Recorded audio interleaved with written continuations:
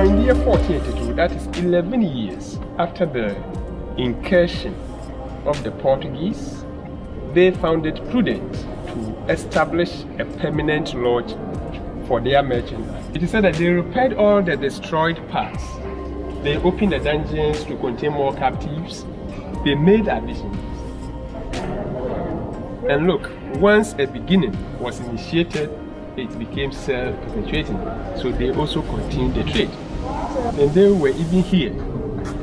So at the time, Transatlantic slave trade came to an end. And this actually happens to be the largest dungeon in the human slave section. You see, they had their buildings at the corner in the dungeon. After the raid, they brought her back to join the friends.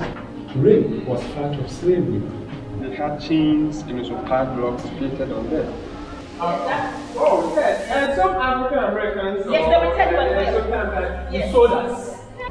Now, when the ships had come, the male captives were also made to come out from their dungeons.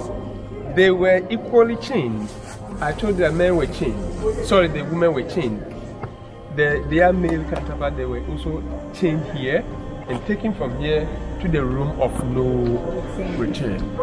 So I am sure, because the story is sometimes we are told, is that we were sold. So it's made to look at it as just an easy thing. You came, the chiefs said, okay, we're selling you 100 people today. So it wasn't like that. I'm sure people would have been trying to avoid capture. Do you know what I mean? Who wants to go to the point of no return? Anum and water that does not finish. 5. So these work out. 1, 2. They were built by the Dutch to protect themselves. And some of their soldiers will have the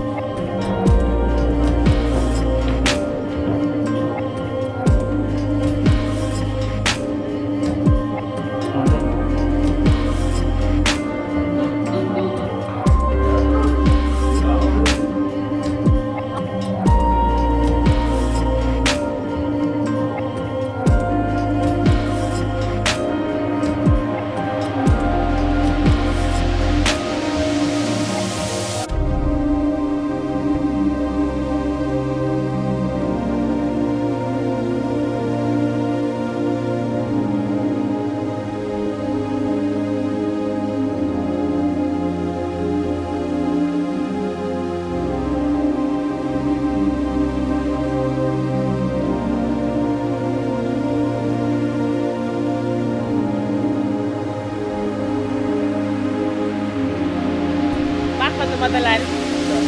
Very emotional right now. I'm at Elmina Castle in the background, where a lot of slaves were taken out of Africa, taken out of Ghana. So I'm gonna go inside and get a tour.